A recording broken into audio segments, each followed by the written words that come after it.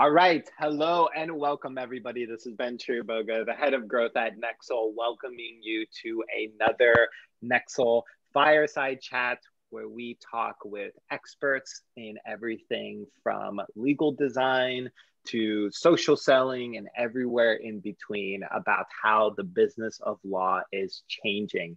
Today, I am with two very good friends of mine, Denis Potemkin and Tessa Manuello.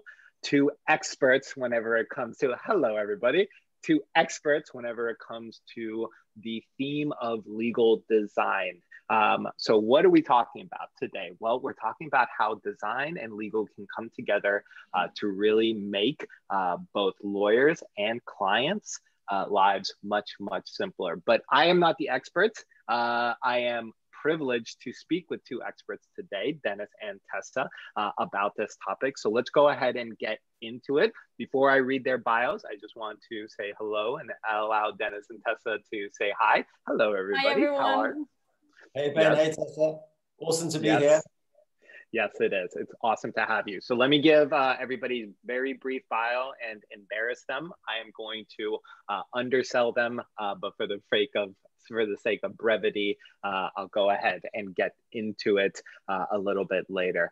So who are we with today? Well, we are with Tessa Manuello and Denis Potemkin. Tessa is a legal design pioneer. She is an internationally recognized speaker in the fields of and including legal design. She's a certified high performance coach. So definitely if you're thinking of one-on-one coaching, Tessa's there. And lastly, and most relevant to this conversation, she's considered one of the world's top references in the world of legal design. And if that wasn't enough, she is also the CEO and founder of Legal Creatives, which we will go into what Legal Creatives is, and Tessa is going to sort of explain that at the end of the conversation. So that's Tessa. And we have Denis Potemkin. Denis Potemkin is the founder and CEO of Majoto, which is a contract automation tool, but not as you know it. And Denis is going to show you. You've probably heard of contract automation, but have you ever heard of contract automation with a layer of legal design?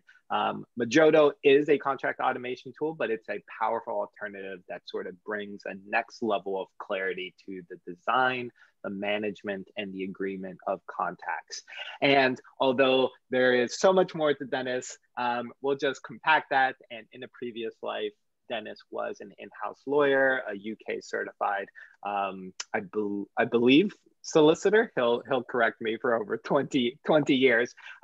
So Denis has really sort of developed from a practice through design, and now the founder of a software company that has legal design at its core. I am underselling both of our great panelists today, but we'll get into a little bit more about their background. So hello and welcome, everybody. And let's go ahead and get into the substance of the conversation today. Tessa, do you want to take it and pick it up from here? Sure. Well, first of all, thank you for having me. I'm so excited to get to share with your audience about what is legal design and how legal design can help as an innovation methodology. And I'm even more delighted to be in the presence of my good friend, fellow innovator, Denis, because his tool is a phenomenal representation of what legal design truly is about. And so I also can't wait to get to hear Denis talk about his tool. Wonderful. I do.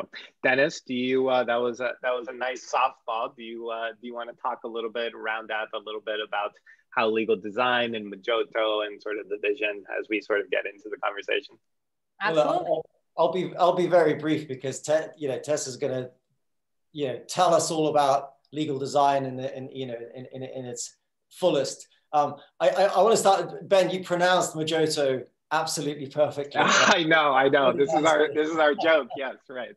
That's really nice to hear. No, I mean, look. I mean, I do as well as running Majoto. I consult on legal on contract design and process improvement, and basically everything that I'm doing in those sort of two capacities is all about making legal processes and especially contracts kind of simpler and work better. And the only way you can do that is by looking at things holistically. And the only way you can really look at things holistically and in a customer-centric way is by applying design thinking through applying legal design. So this is about sort of combining those two, and the combination of the tech plus design is really, really powerful, because you can do so much without tech with design, and you can do so much with tech. Together, it's it's kind of 2 + 2 = 5. So hopefully we'll talk about that a bit more later on. We will. So that's a perfect segue into talking about what we are talking about, legal design. Man, that's, if you asked me 10 years ago how legal and design could work together, I thought maybe you would be discussing like a contract for redecorating my living room or something. But there is a burst of thought around how we can combine law, the legal code that underlines that law, as well as design thinking, which has been sort of popularized out of things like Stanford's design school, but has really sort of swept the nation. So Tessa, super difficult question, but what is legal design? Well, thank you for the question, Ben. Let's dive into it. What is legal design? Well, legal design is an innovation methodology.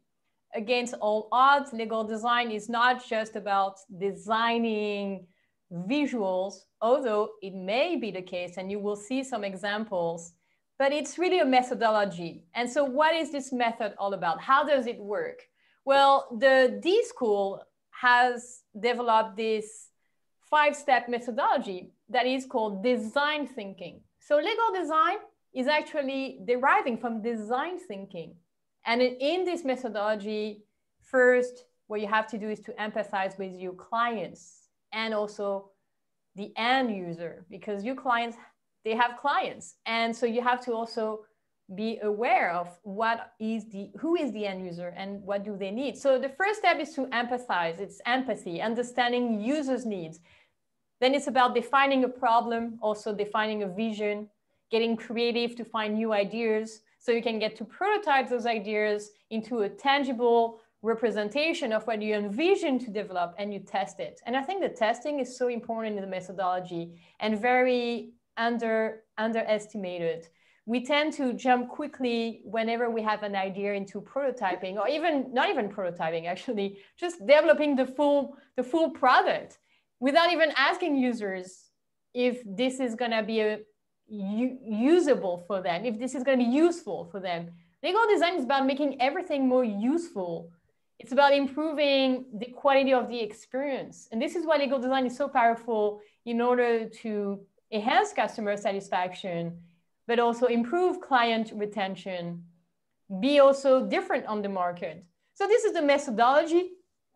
I don't want to dive too deep into each of the steps, but instead, I'd like to show you that this is a methodology that has been developed and that is recognized by some of the world's leading institutions, such as the Stanford Law School, that is so renowned for this methodology that they started in 2013 to experiment. But it even started before that. It actually started in 1992 in Switzerland, when there was a PhD law student that actually got to use visuals in order to enhance the capacity for people to understand the law. So there's actually quite a lot of material that we can use in order to use legal design. So I don't want to go too much into the definitions, but according to Margaret Hagan, which is considered one of the world's pioneer, and it's really about bringing the human at the center of everything that we do in order to create new legal systems, new legal services that will bring more satisfaction to users, to clients, and to you as a professional. Tessa, can I just add a little interjection here? Because what strikes me is that maybe some listeners or maybe some lawyers would say, well, hold on a second, everything I do is for my client, right? And surely I'm doing client-centric stuff all the time. But we know that the reality is that most of the stuff that lawyers do, especially in law firms, but not just, is actually very process-driven, right? It's driven by, well, this is how a lawyer likes to work and how the legal process likes to do it. rather than, well, how does the client like to work, right? So it's actually, so while some, you know, while you kind of think, looking at this and saying, well, duh, surely all of this stuff is so obvious, but actually that's not the way it's being done. And 99% of the time, even now, it's not the way things are being done, right? Absolutely. I think the user research is key in the methodology.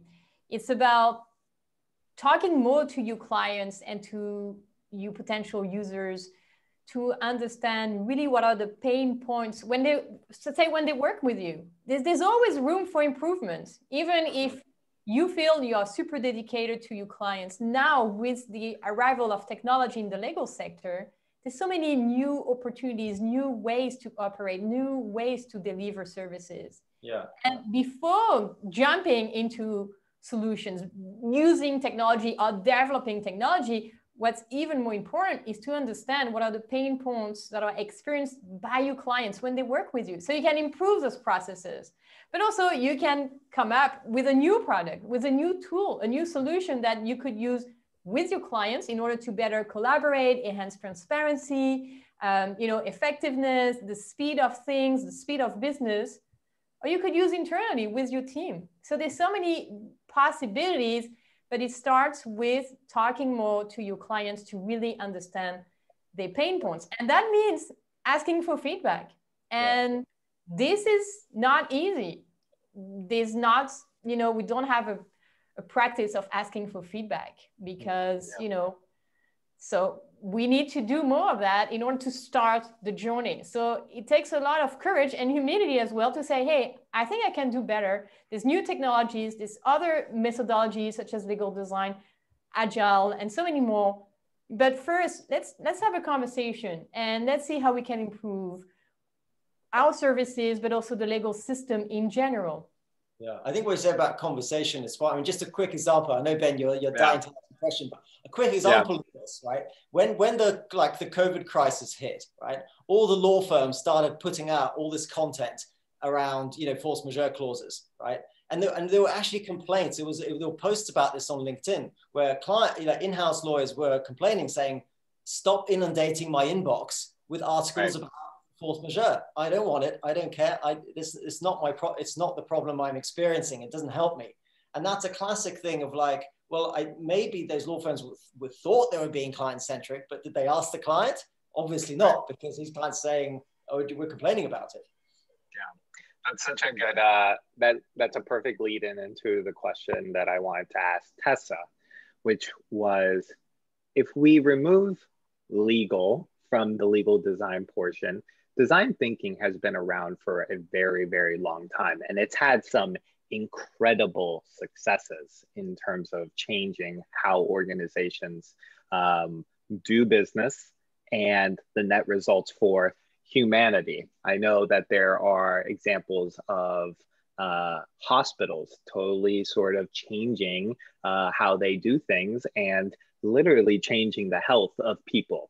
It's a life and death that they've applied. Now, that's an aggressive example, but what I wanted to ask you is, what is an example of design thinking? What's your favorite example of design thinking applied to a business, a organization, or even something like or an institution or a service as it's sort of delivered, just to sort of ground us, and maybe something that we all know and like, or, I don't know. Are ATMs an example of design thinking?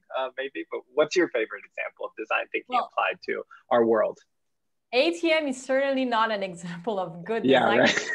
Like, you are putting your cards and then you get your money and then the card is still in the machine.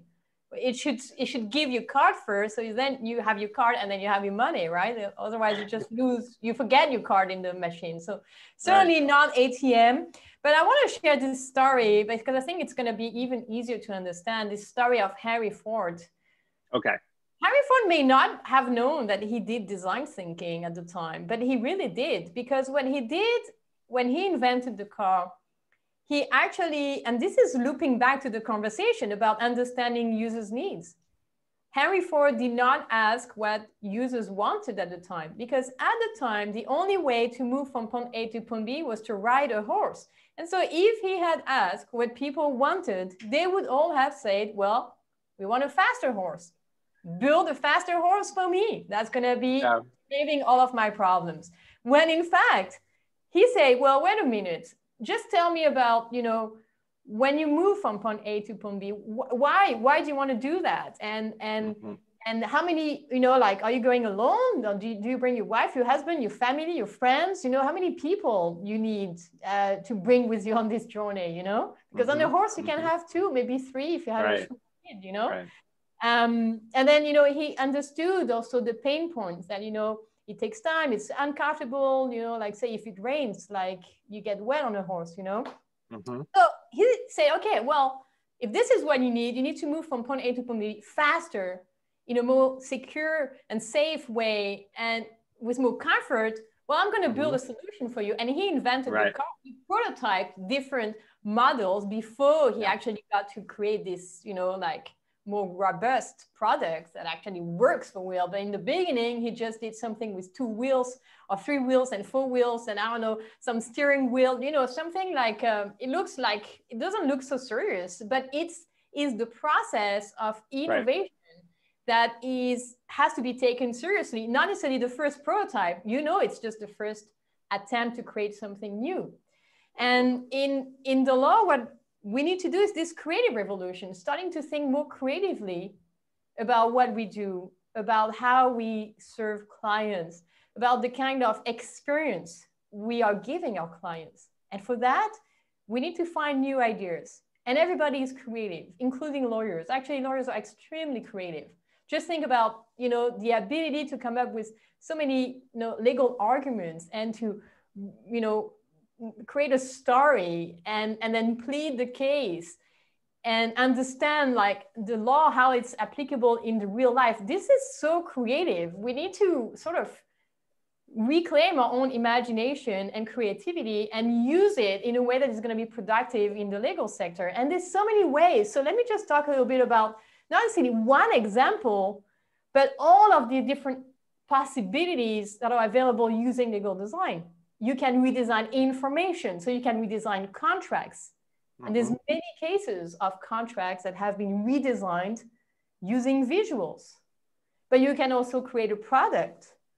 That means you create a tool, and I think Manuello is the perfect example of that. It's a tool that allows to accomplish specific tasks in a much better way, in a way that is, you know, more collaborative and that more in sync with what users need today. You could create a service. So, you know, we could think about an entire journey from, again, point A to point B. You would like a contract to be negotiated and signed and executed. Can we create a full experience that is digital to monitor that? Can we create an organization that is designed with people and processes so we can be more efficient? Can we create new systems? I mean, the justice system, that's a perfect representation of what is system design, but maybe we can improve it, or maybe we can create new systems. And this is what I want to talk. One example of one of the most groundbreaking innovation that they have developed using this methodology, that is Kleros, that is blockchain platform. Justices, Justice, I don't know how they call it, justice on the blockchain, blockchain justice. And it has some really smart, there's a really smart philosophy behind it to find ways to resolve disputes much faster by using the blockchain and a pool of independent juries that could be you and I, because they have a system that, you know, like really, I wouldn't be able to explain it because it's, I don't know if any of you know how to explain the system. I mean, the system is easy. I think this is what is key. It's easy for the user, even if it's complex behind, right? What matters is people can solve the disputes. That's what they want to do. They don't want to know the whole system. Like the watch, you know, who wants to know how this works inside? I don't need to know. I don't want to know. I just want to know like I have the time. I think that, you know, that example with the access to justice is really is a really interesting one, because one of the kind of you're also going back to your earlier question, Ben. The question was why do we want to start applying legal design? Is it important, or is it a nice to have? And the reality is, when we think about some of the kind of the big situations out there, we've got some serious crises out there in the wider world. Right. There's also some serious crises inside legal. So access to justice is a huge issue, and that's accessibility and the time and the cost of getting justice, right? So how do you solve that? Kind of equality. So, even outside of the court system, equality to legal help and services and tools, and contracts, and also an accessibility to that is, it's very, very unequal.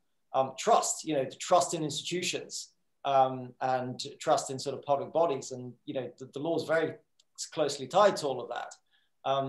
So how do you solve all these crises? Well, you can't solve them with I don't know, process efficiency, right? You've got to solve them by looking at the end user, and that's where design thinking comes into it. And outside of legal, if you think about product design, or I don't know, software and apps and kind of gaming and all that kind of stuff. I mean, those fields have been they're built on design thinking, right?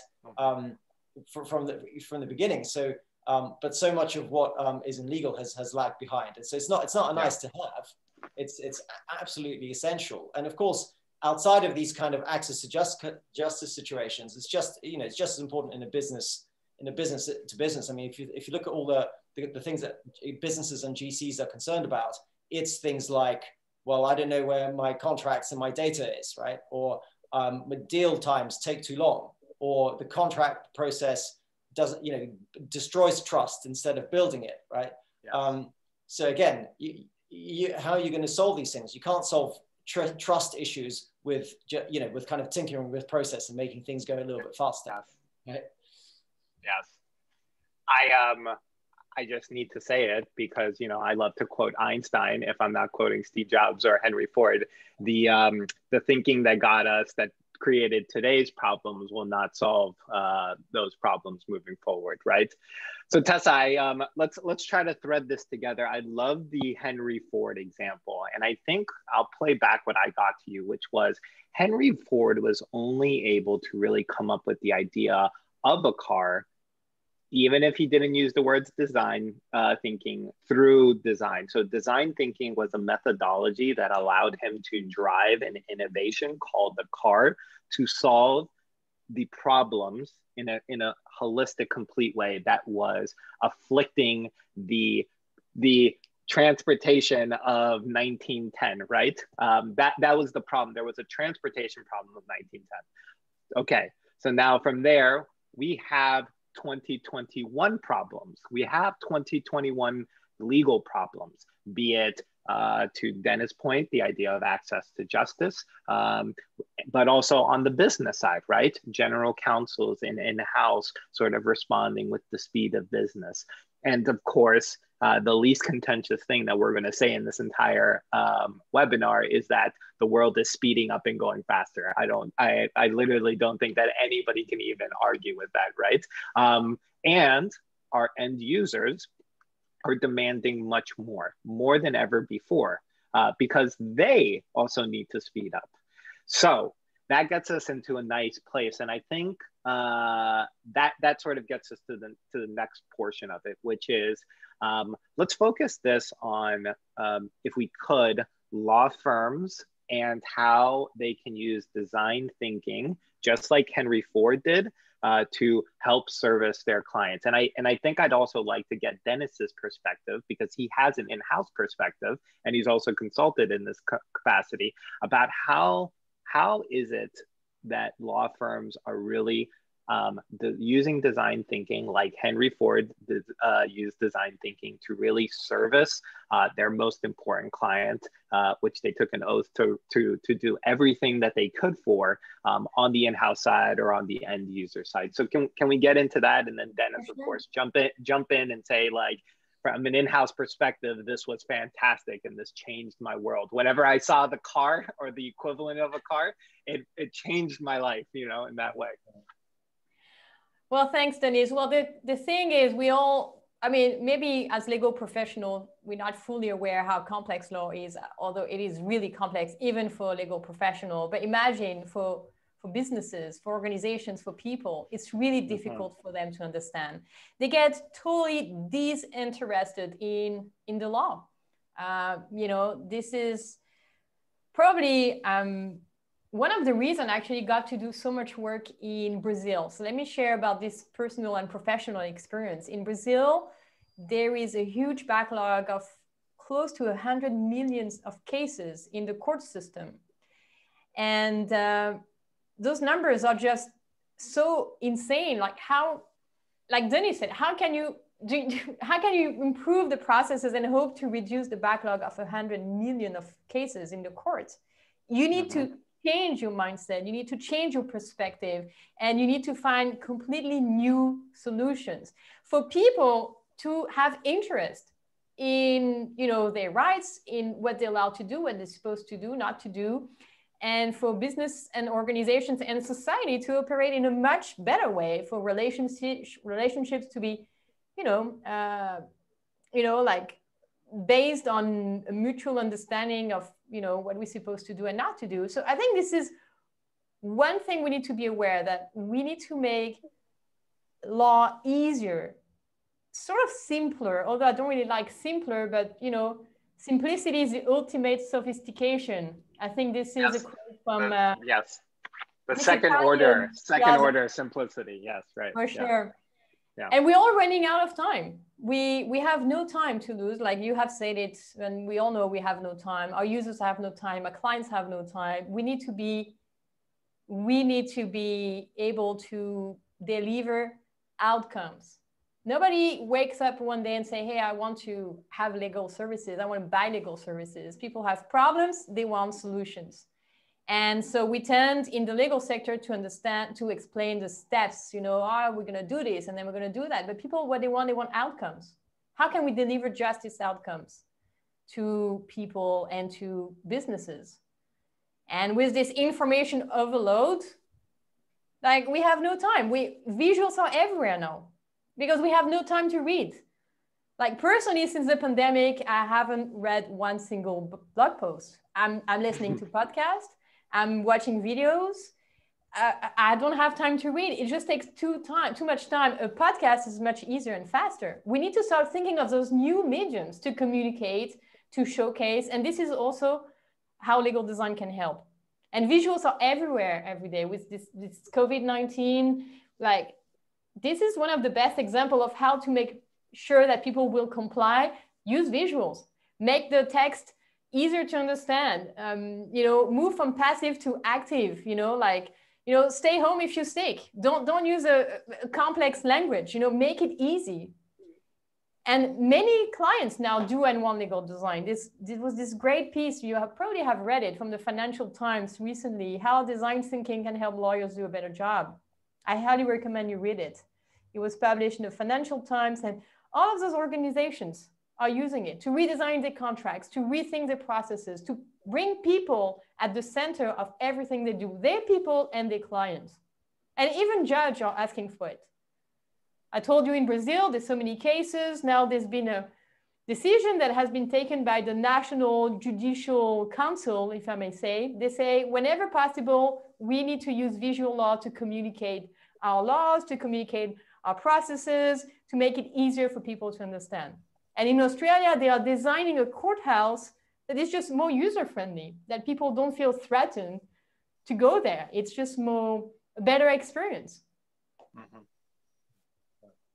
Denis, Denis, yes, the perfect segue into you, Denis, and talking from your in-house perspective on, how did you feel? How did it help your job to be done whenever design thinking was applied to the service that you were being given, or the information that you were being given, almost using Tessa's entire, that hierarchy. Can you talk a little bit about that?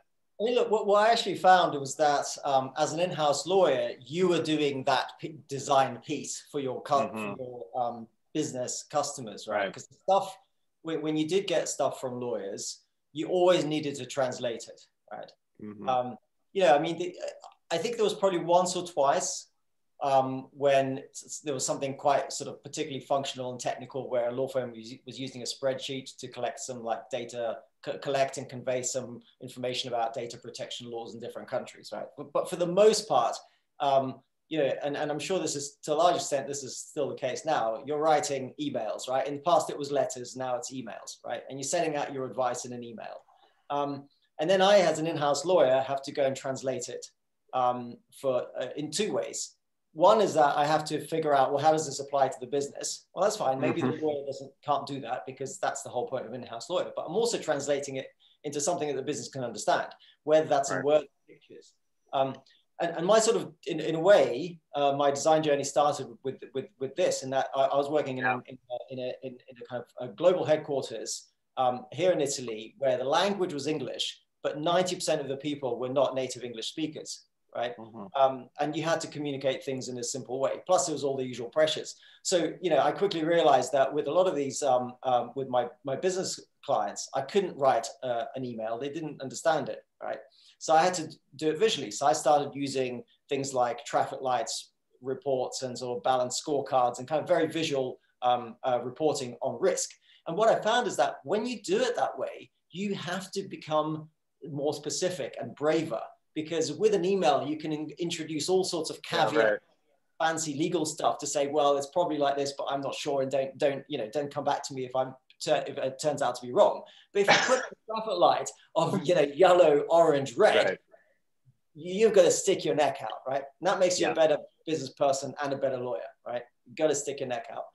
But it's something that the client understands. And frankly, like one of my clients said, look, I get it that a green does not mean it's 100% safe. I'm not stupid. I'm a business guy. I just know that green is low risk, right? You don't need to even explain that to me.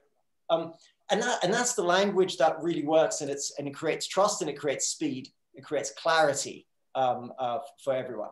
And I wonder how many law firms out there, and even in-house lawyers as well, who are still primarily using descriptive, sentences and email to give advice and and recommendations to the business. And that's just one example of the whole thing. And what I would say, why is it important for law firms? Well, it's important for law firms because it's important for businesses, and everything that law firms do is for their business clients. Right. I would add one other sort of thing. I was talking, in fact, it's more than one. I have talked to one or two professional kind of services companies, stroke law firms. I'll be intentionally vague. Who have an in-house design team. So they have like legal designers that they've recruited and who work. But what they always seem to be doing is that doing purely internal stuff. And what really sort of struck me is that they were not using these legal designers to deliver proper designed customer-facing content, right? And to me, that's nuts. Right? So I know that there are some law firms, the most innovative and best law firms are doing something on that front. But I guess I suspect that the majority are sort of still kind of behind and really missing out on the opportunity that this brings.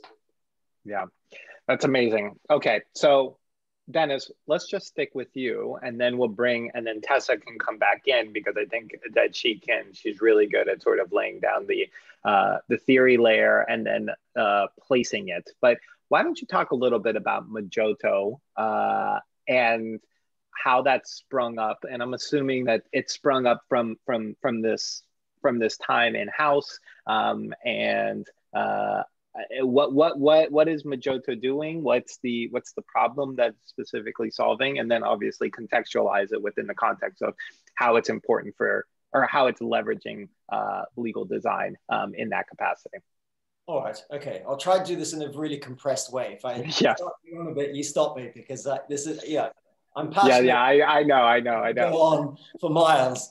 Let me put it this way. The problem that we're solving, right, is one of relationships, right? So if you think about, the world out there, the economy, we live in this kind of crazy, fast-paced, nuts environment where, you've got social distancing, you've got technology, you've got globalization, you've got cloud, you've got all this sort of stuff.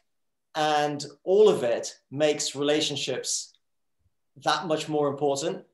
right? Because it's, you know, that human experience is being challenged. So relationships are much more important than ever, and yet they're harder than ever, right? And if you think about all the successful companies that are just killing it out there, they are all focused on building that relationship and then creating that sort of flywheel effect that comes from that relationship.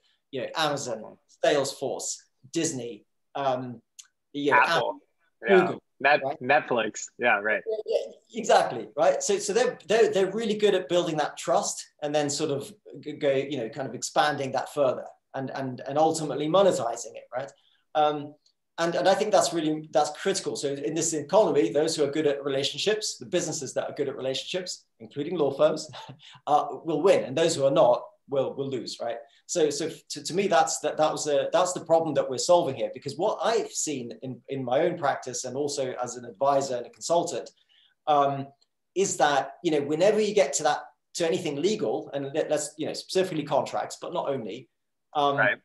that relationship thing just comes under pressure. I always think about this as a trust curve. So, you know, the businesses start to get together. You know, the business guys are making a deal, building relationships, and the trust curve is rising. And then it's time for the lawyers to exchange contracts. Yeah, right. It drops, right? And then you get into it. Right. So why is that? And that doesn't help to build relationships. So Mojoto is all about that. But in terms of how we sort of started with this, well, how do you do this relationship thing? And the answer was, well, look, solving those kind of, again, like I said, solving those process issues, it doesn't solve those relationships. Doing stuff faster internally does not solve the relationship problem. So we've got to do something different. So the way we started looking at this really is it's a bit like funny that Tessa was using the horse. And you as well, Ben, because I always thought of contracts as a horse, right? So it's a horse that gets you from A to B, right. You know, business result, right? Right.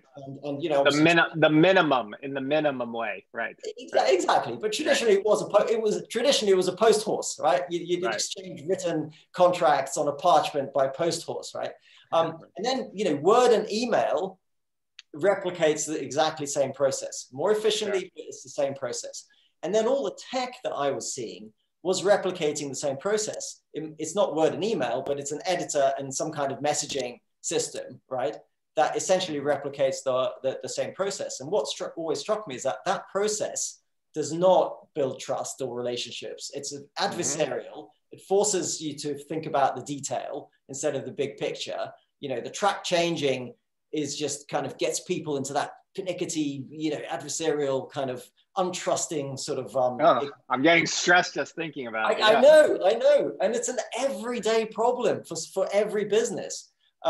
So again, how do you sort of fix that? So for us, we don't want to build a horse. We don't want to automate a horse. We don't want to make a mechanical horse. We want to build something on wheels. And that's what Mojoto is.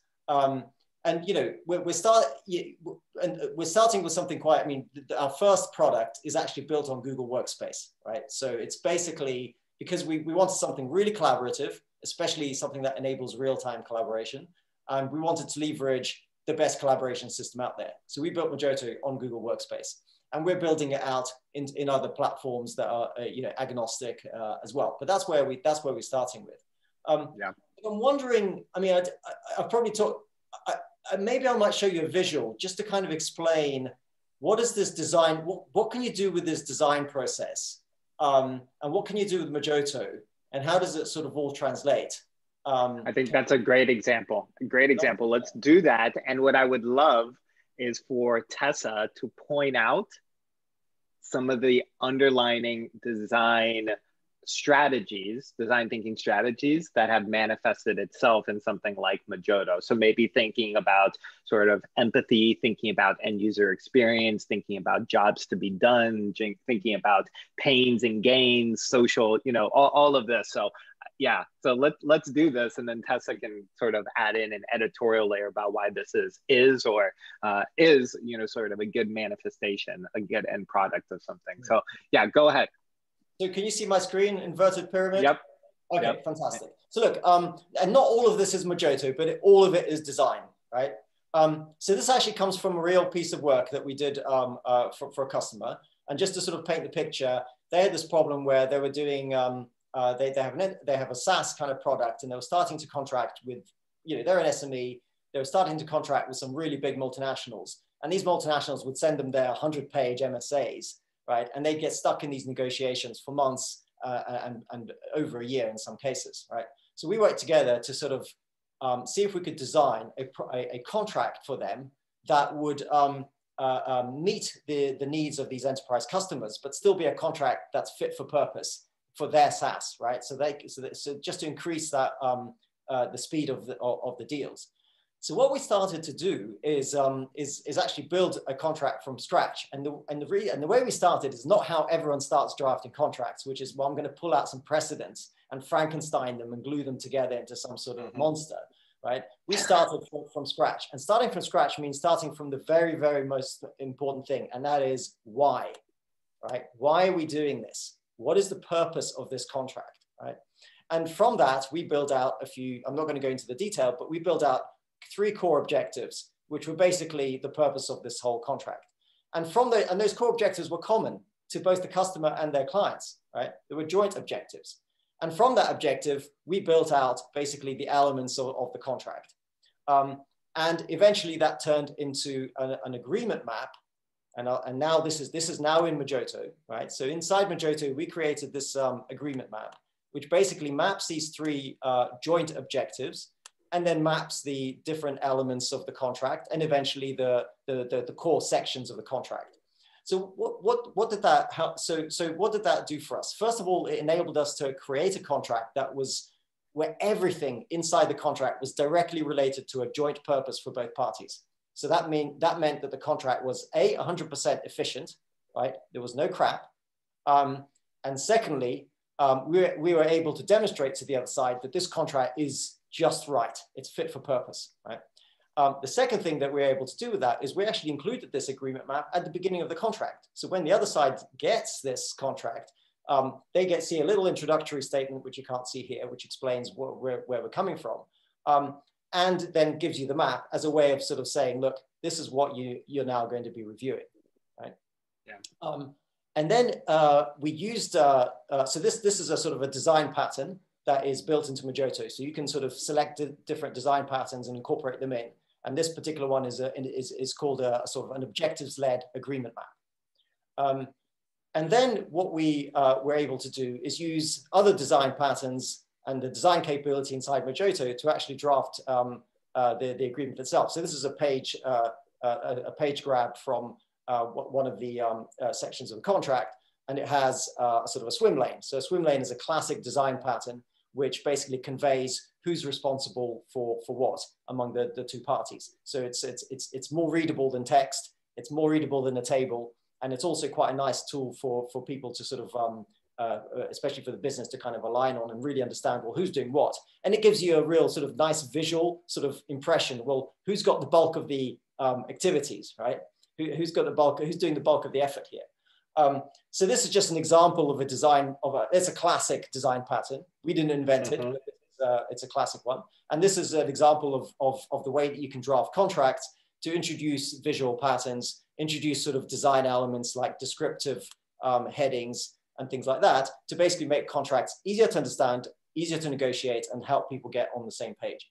And so that's the sort of the process we applied, which is a combination of a particular design model that I apply to contracts, which is this inverted pyramid, plus the Magento capability. And the result was a 50 to 80% reduction in deal times. Simple as that. Okay. Yeah.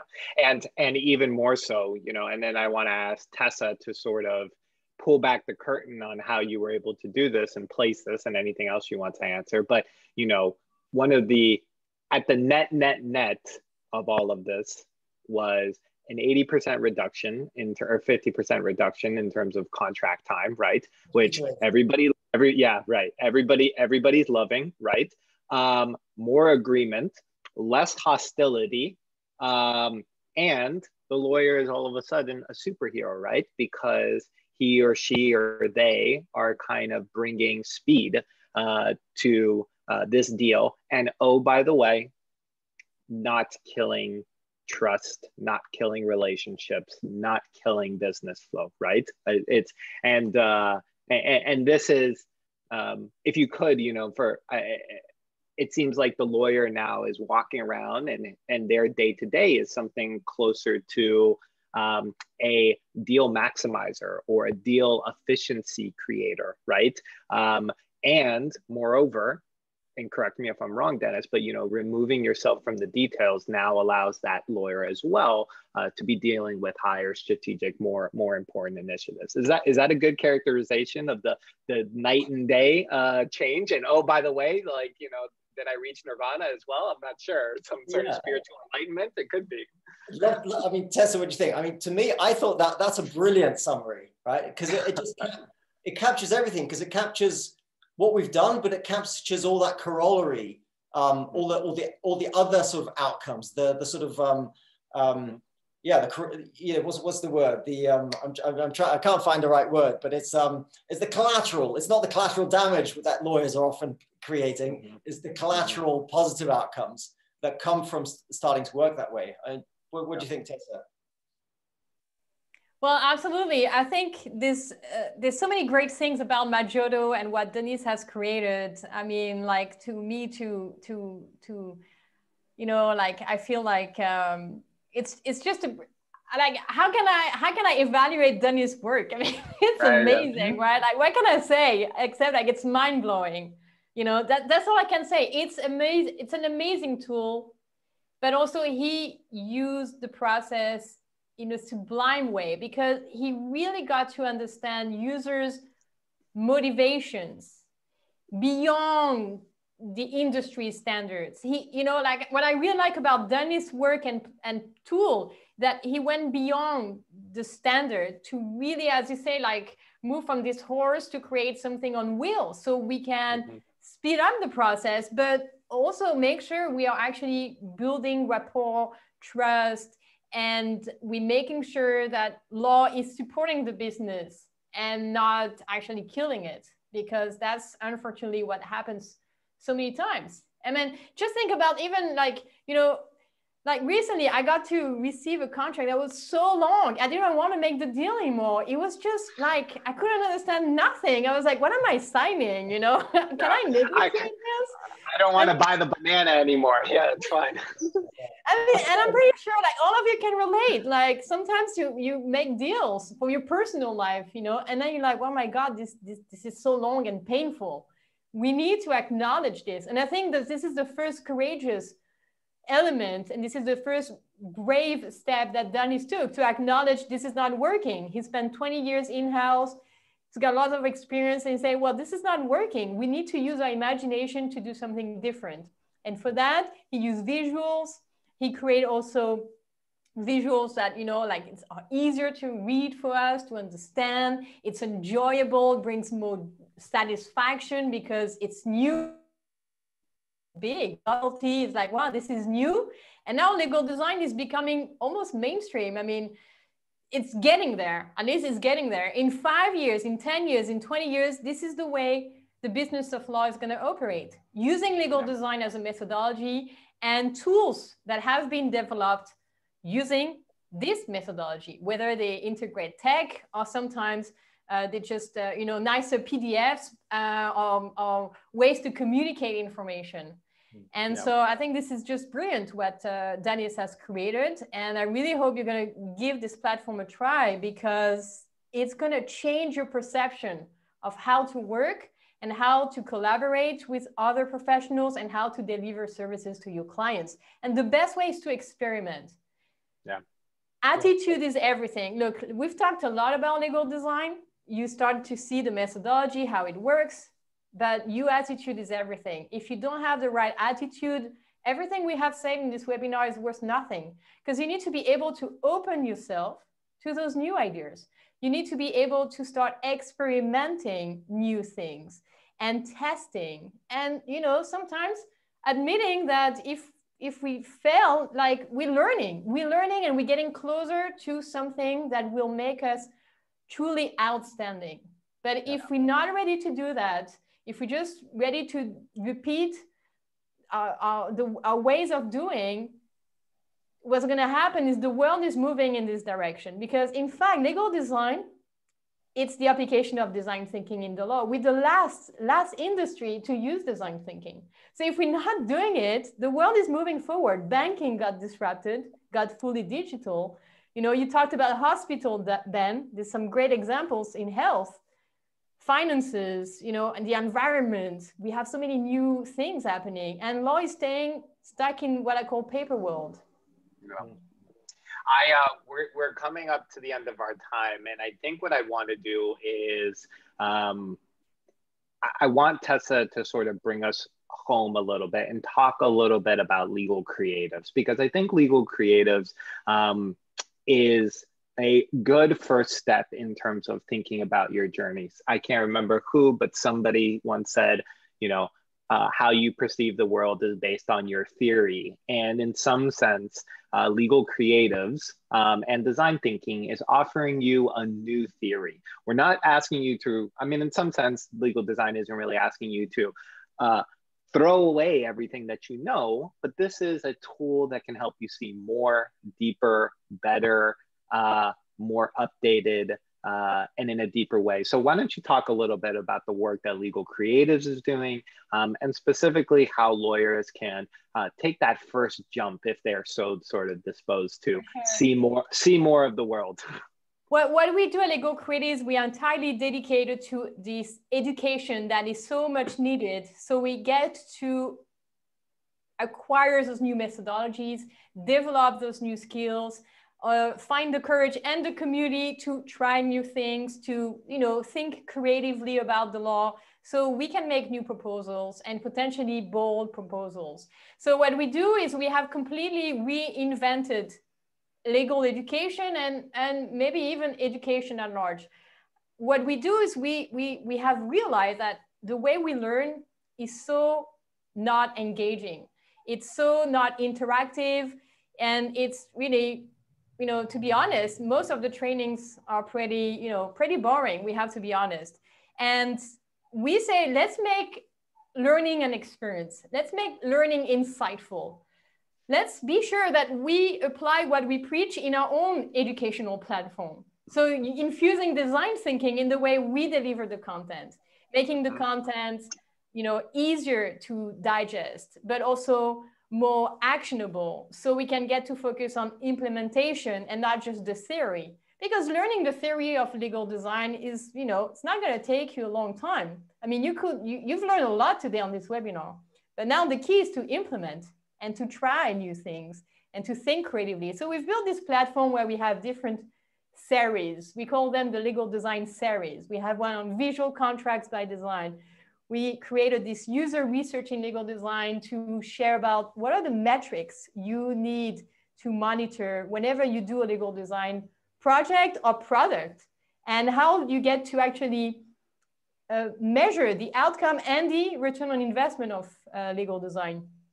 We are doing those challenges where we bring our learners together from all around the world. So we have learners from everywhere, all continents, and they're coming together for some legal design challenges to get to practice in small teams their legal design skills. Right now we're doing the App Store Legal Design Challenge, where we are working on using our skills to prototype some solutions to ensure digital privacy for all. The objective is not necessarily to achieve this outcome. The outcome is to learn, to practice, and to network. But, you know, I'm pretty sure some members are going to come up with pretty good ideas that can be turned into business solutions.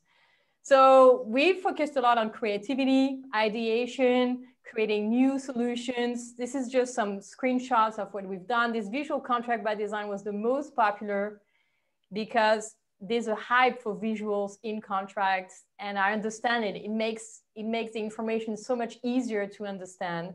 And it's not as difficult as developing a tech solution as well. So the return on investment of visual contracting is big.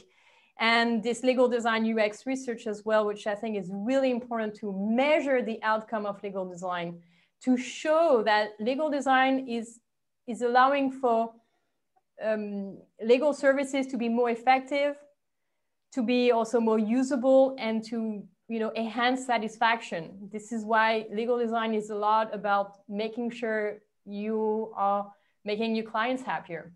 because they will have a new experience of working with you, working in the law, and they will love it.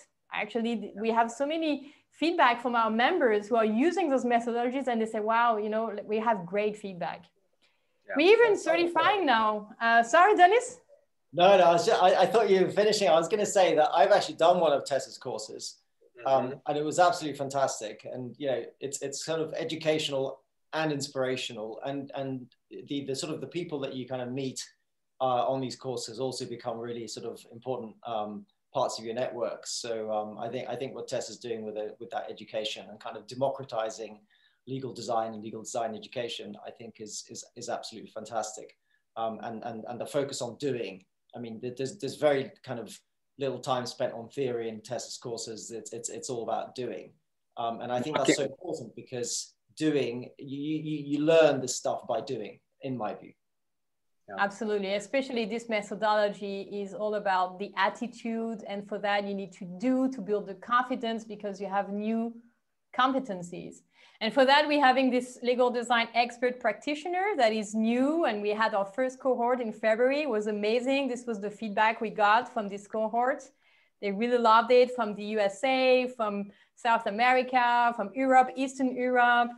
It was just amazing to see all of those professionals coming together to learn and to practice. And so that's what we do. And I think we have a special deal for the Nexl members. So feel free to check out my page and the Legal Creatives page on the Nexl Business of Law community. We're going to do more of those talks, right, Ben? Yes, we are. So we have taken so much of these beautiful people, these beautiful minds, their time. It's been absolutely fantastic speaking with you.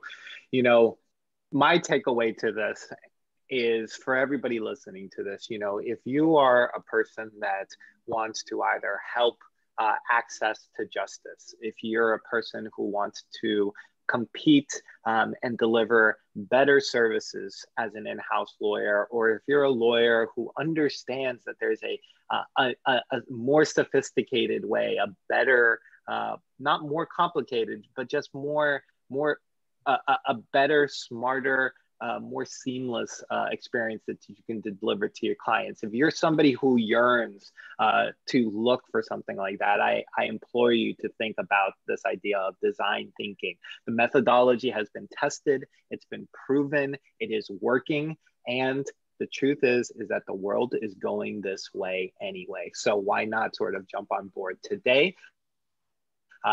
And sort of take advantage and actually empower yourself rather than sort of be dragged along. So that's my bold, provocative statement. I want to thank both Denis and Tessa for sharing all of this today.